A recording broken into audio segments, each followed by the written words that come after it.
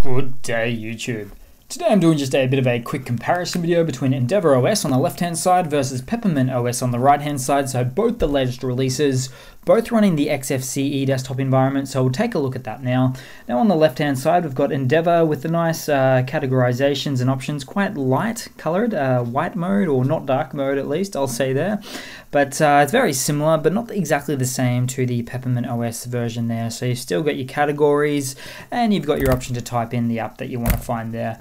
Now, let's see, if we right click, we'll have a look at the context menu. Apart from being dark mode on the right hand side, the same basic options there, which is nice to see.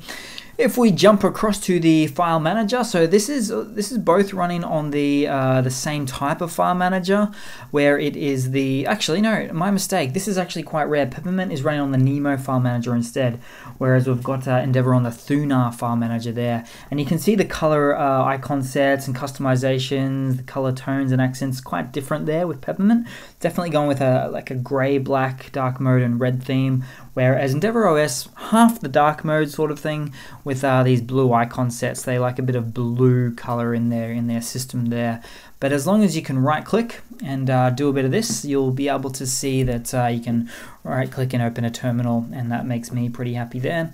Next up, let's have a look at the back end, and we should see some differences here. So Endeavour OS actually runs on Arch Linux as its backend, so it's got the latest and greatest kernel, the 5.18 kernel, whereas Peppermint OS actually runs on Debian. It might be hard to read there, but you've got Bullseye 11, which is actually Debian there. So it runs on an older, albeit more stable kernel, the 5.10 kernel.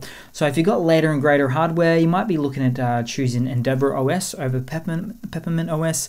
But if you've got an old, say an old computer, you might just prefer nice and easy breezy Peppermint there.